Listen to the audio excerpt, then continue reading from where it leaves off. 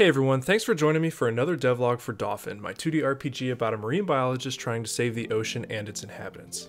It is Wednesday morning, bright and early before a busy day of work, and I'm excited to kick off this episode where I'll be working on one of the most important milestones in Dauphin's 2 years of development. Dauphin is a game where you explore an effectively open world, both above sea level, on islands you can freely sail between, and below the surface as you can dive down anywhere the water is deep enough. As you explore these various environments and biomes, you encounter corruption that is quickly spreading and turning healthy organisms into something much more sinister. Your goal is to combat this corruption, restoring health to these organisms and balance to the environment. In Dauphin's current state of development, you can fight that corruption. For about the past year and a half, the player has been able to equip an item called the Bronze Sword, which they can swing in an arc in front of them and remove a static amount of corruption from corrupted organisms. This existing mechanic has been the source of what I honestly think is the most common and consistent comment I receive on every devlog I share. This guy says he's making a game about saving these creatures, but all you do is run around smacking them with a sword. That doesn't make any sense. All the folks who have commented this are totally correct. I don't envision brute force as the cure to save these organisms from corruption, and I never really have. The Bronze Sword has just been a very useful placeholder to me as I've built out mechanics like collisions between corruption and anti-corruption forces, triggering events like XP gains and research log entries when corruption is removed from an organism, and just giving me an overall feel for what it's like to build basic combat. This week marks the start of the Combat V2 milestone and the departure of that Bronze Sword. The plan is to overhaul Dauphin's combat to make it both more fun and engaging, and hopefully much more thematically relevant to the lore of the game.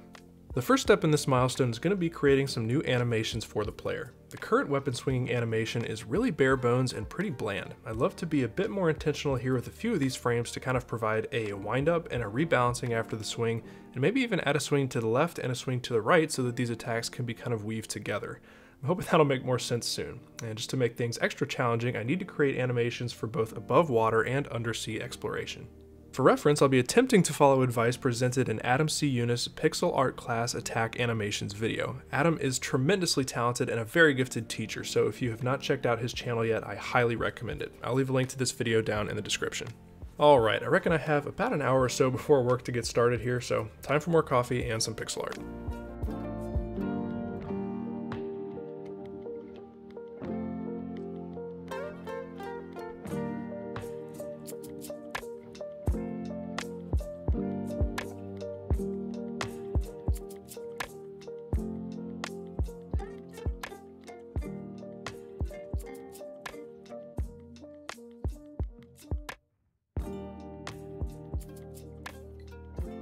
Hey everyone, it is now Friday morning just before work, and I want to give you a quick update on the state of these animations, both so that you can just see how I'm progressing and also to give you an idea of where my head is at regarding these new combat interactions. So we're here in Sprite looking at frame 133. I've been working on this frame and all the ones following it in the past few days, so I'll just show you what some of these animations are looking like. In this first animation, you'll see the player is facing down, kind of towards the camera, and what I'm working on is the player being able to swing both back and forth instead of in just one direction. So hopefully you can see what that means here. As we step through these frames, the player is swinging that arm right to left. When we get to the end of that animation, he will raise his arm and swing it back left to right. So this is kind of the more fluid combat style that I want to introduce with this new system.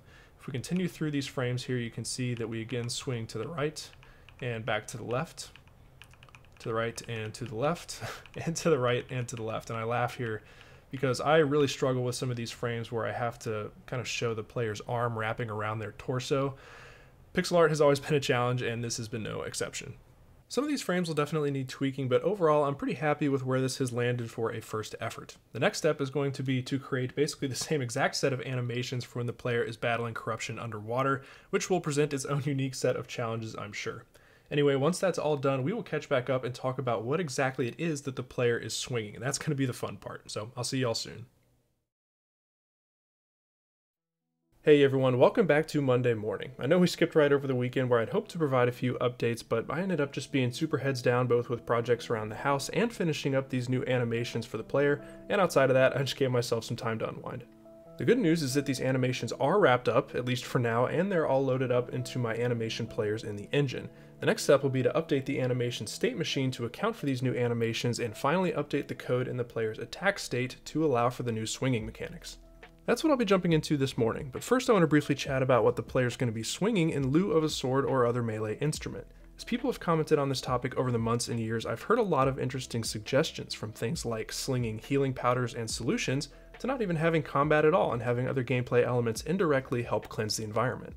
I have considered all these options and put a lot of thought into this, and what I've landed on is I hope a good mix of lore-friendly and really just the mechanics I've always wanted to build in my ideal game.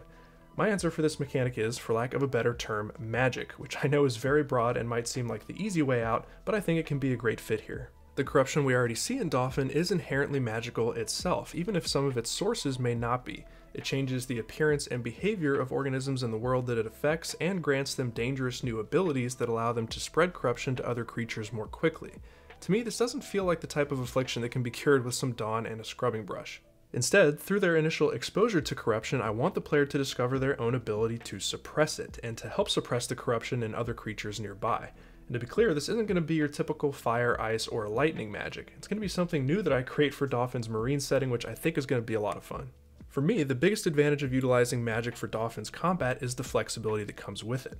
I can create basically any attack I dream up, just like the area attack I created recently for the jellyfish. Some could be more melee oriented, while others could be ranged, charged, area of effect, or more, or a combination of all those. On top of this, I can also be as creative as I want with weapon design. At the end of the day, my takeaway is that implementing a magic-based combat system will give me tons of flexibility to be creative and ultimately reward the player with more choice and variety when it comes to discovering cool new weapons and attacks, and I dig all that. With that, I think I've talked more than enough this morning. I'd love to hear what you think about all that down in the comments, especially if you have ideas for the marine elements I can use to categorize this magic. For now, time to get some animations hooked up and possibly create our first new magical weapon for Dauphin.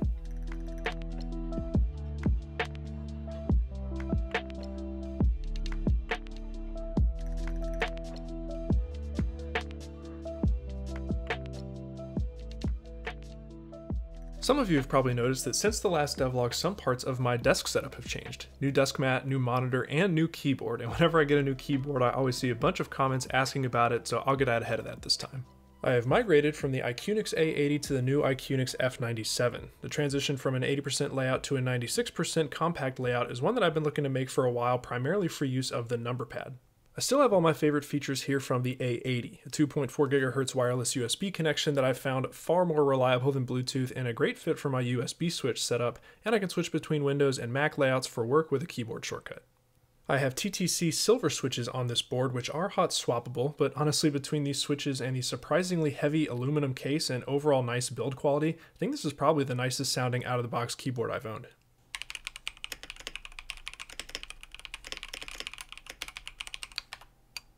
It's a premium keyboard at a premium price for sure. I was eager to pick up this board when it came out, but ended up actually reaching out to iQnix to see if they'd be willing to partner. I'm stoked that they ended up sending me this board along with the Coral keycap set you see here, and providing a discount URL for the channel. So if you're in the market, you can use the updated link in my gear list in the description and get 5% off and help out the channel. Alright folks, welcome back to a beautiful Wednesday morning when I'm finally ready to share the first exciting progress of the devlog. Here in the engine, we're looking at Dauphin's first proper implement for removing corruption from organisms. This is the Coral Wand, and the player is going to swing it in his hand just as he did the sword, but of course we're going to be using the new animations, and instead of this being kind of a blunt force instrument, every time the player swings this wand, it's going to spawn one of these magic effects that we just talked about. I've not yet created that magical effect, but what I have done is bring the Coral Wand into the game as a lootable and usable object, and finally hooked up all my new animation stuff to the player's attack state. This all comes together when we finally use the wand from our item bar. As you can see, the player swings it from left to right across his body, and when he does so, he actually kind of lunges in the direction of the mouse. I really like this as a combat mechanic. I think it feels much more fluid to kind of be moving as you're attacking, and I just pulled this from other games that I enjoy. Apart from that, when we swing it more than once in quick succession, we don't just swing it from left to right. Instead, we'll kind of chain these swings back and forth, and this is really the bread and butter of those animations I've been working on over the past few days. From the viewer's perspective, I'm guessing this might not look like a change that was worth the probably 15 hours I put into these new animations over the past week. However, I really can't describe the excitement I felt once I finally got everything hooked up here. Even without the magic attack, it feels so much more engaging to use a combat item with both the chained swings and the subtle lunge movement. I'm really encouraged by this. I was also pleased with how simple it was to implement that swing left and swing right mechanic as opposed to just swinging the same direction every time. Here in my attack state, what we really used to do was just enter the state, play the single attack animation. When that animation was done, we would exit the state and prepare to enter it again if the player used the attack input. Now you can see we support two animations, attacking from right to left and attacking from left to right. And we have a little flag down here to keep track of which animation we're currently performing. In order to switch between them correctly, we make use of two timers up here in the hierarchy. The total attack timer represents the amount of time it takes for the full animation to complete. The mandatory attack timer is the time it takes from the beginning of the animation to the final frame. So what that means is there is a period of time in between the change to the final frame of the animation and the formal end of the animation. In this time between these two timers is when we're able to basically interrupt that animation and perform a new action. We can see this in practice back here on the beach. If we swing the coral wand from left to right and don't provide any further inputs, you'll see that there's kind of a delay as the player holds the wand out to the right side of his body. Instead, if we decide to provide another input between the change to that last frame and the end of that little delay there, that's where we will trigger the swing back from right to left. So there's just a little bit of time there where we can kind of chain attacks together and honestly have just a much more engaging way to use this item. I am really excited with how this is coming together and can't wait to get the magical attack in there as the cherry on top.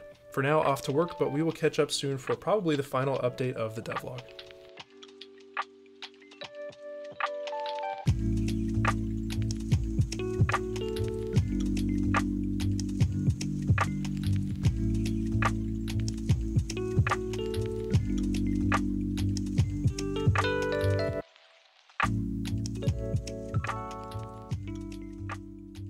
Alright, welcome back everyone to Friday morning. Over the past 2 days I've been working on the first magical attack to accompany the coral wand, and as of this morning I finally have it hooked up.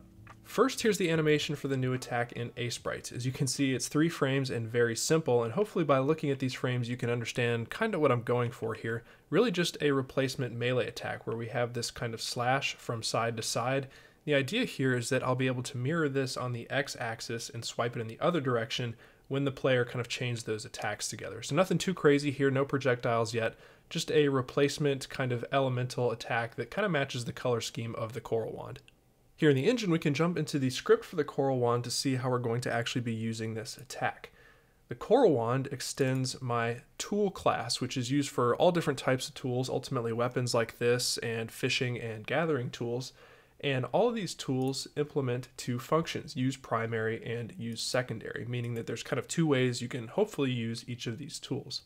The primary use of the coral wand is going to be to create this slash attack.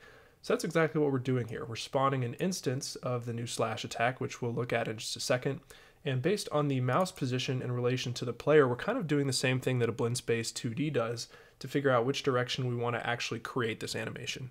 The coral slash attack itself is very simple. It's basically just a sprite, an anti-corruption node, which is my node that automatically removes corruption from corrupted sources when the 2 collide, and an animation player to control those 2 things. So here in the animation player, you can see that I just have one animation that automatically plays when this object is ready, and it does 2 things. It of course changes the frame of the sprite as we step through, but it also changes the shape of the anti-corruption's collision shape 2D, and specifically we're changing the position and the radius and the height to kind of follow the shape of the attack as we progress through the frames. So here in game we can finally see how this all comes together. I have the coral wand selected down here in my item bar, and when I left click we will swing the wand and spawn one of those attacks. You'll notice that it moved from right to left much like the player's swing, and if we start to chain those attacks together we will flip the attack on the x-axis so that it actually kind of follows the movement of the player's arm. This is kind of what I had in mind all along, and although it's not perfect and probably needs a little bit of tweaking, I'm really happy with how this looks so far. With new animations in place and a precedent set for creating new magical attacks, I think we're off to a great start with a really impactful overhaul to Dauphin's combat system. The next devlog should be pretty interesting as we begin to adapt this system for use as the player is exploring underwater. As always, I want to give a huge shout out to all the folks supporting this channel and Dauphin's development on Patreon. Garami supporters this month are Cody Odin, Finnick Fu Games, Mega Ombre, James Kennedy, Jess Sargo, Binary Chef, Elena, Dan, and Kyle Van Riper. Beta supporters are Avant, Vlad Sunny, Deleuze, Happy Hippie, and Stein Dusseldorp. Hope you enjoyed the video. Stay safe, and hopefully I'll see you in the next episode.